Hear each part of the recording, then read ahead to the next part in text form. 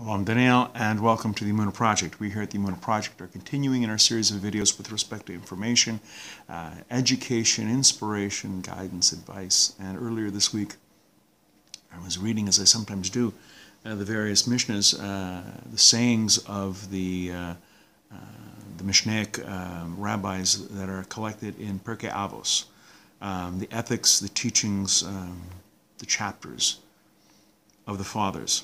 Specifically, chapter 1, Mishnah 13, where the sages of the Mishnah, specifically Hillel, says, "He who makes personal use of the crown of Torah, halaf, shall soon be gone," sometimes translated as "he will quickly fade away." Later on, in chapter 4, Mishnah 7, the sages, specifically Rabbi Tzadok, says, "Do not make the Torah a crown for self-glorification, nor a hatchet with which to dig."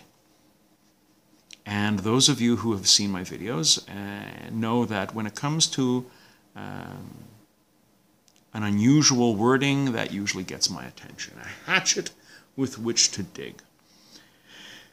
A hatchet is not a digging tool.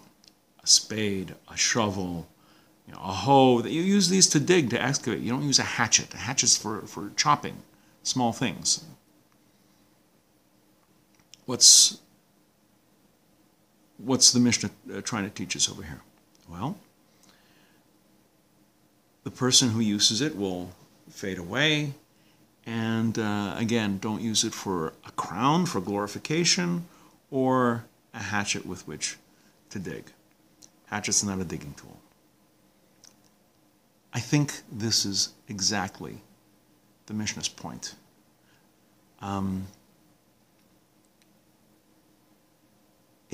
That's not what it's made for. You're using a hatchet to dig. That's not what it's used for, and you're probably going to damage a precious, valuable tool. When one attempts to dig with a hatchet, when one exploits the crown of Torah for his own personal interests, he takes inappropriate advantages.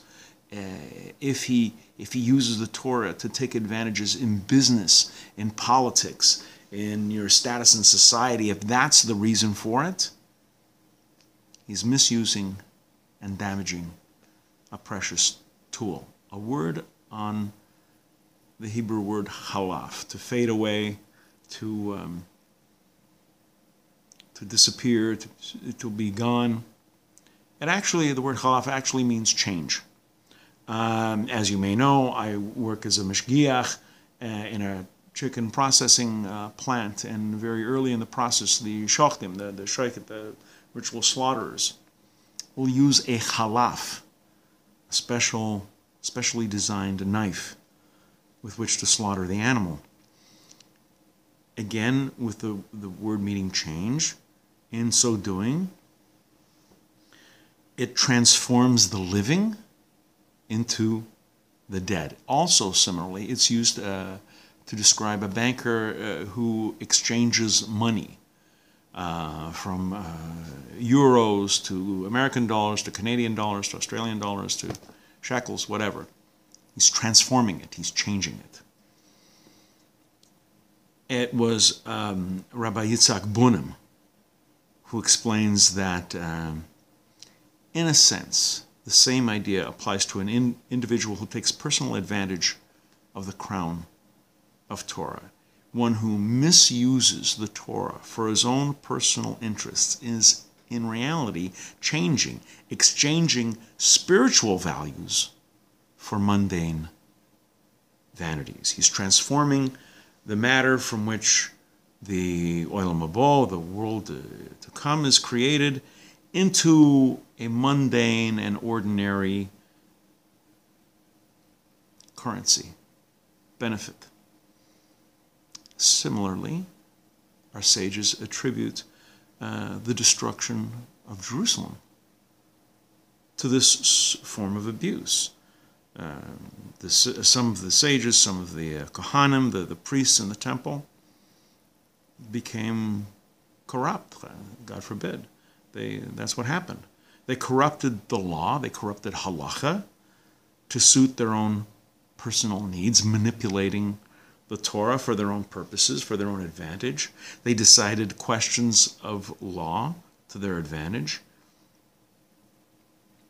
What we often forget, and this is the short-sightedness of the Yetzer Hara, the evil inclination, stuff like this works in the short term. Okay, you take advantage of a person, you corrupt this, you misjudge this, you twist this, you bump yourself up. There's a short-term advantage sometimes, there is. But eventually, the person who does this will face the consequences for impugning the integrity of our spiritual position. The Jewish people are held to a higher standard. We're supposed to be Or L'Goyim. We're supposed to be a light unto the nations. And when we misuse the crown of the Torah, the Torah knowledge, for mere status or financial gain, political position, social position, you're misusing a precious tool for a purpose it was never created. You're using a hatchet to dig. We're going to be doing more videos along these lines. Please come back. Please watch. Please learn. I hope you're finding these videos of some benefit. And until next time, on behalf of the Emunah Project, I'm Daniel, and thank you too much.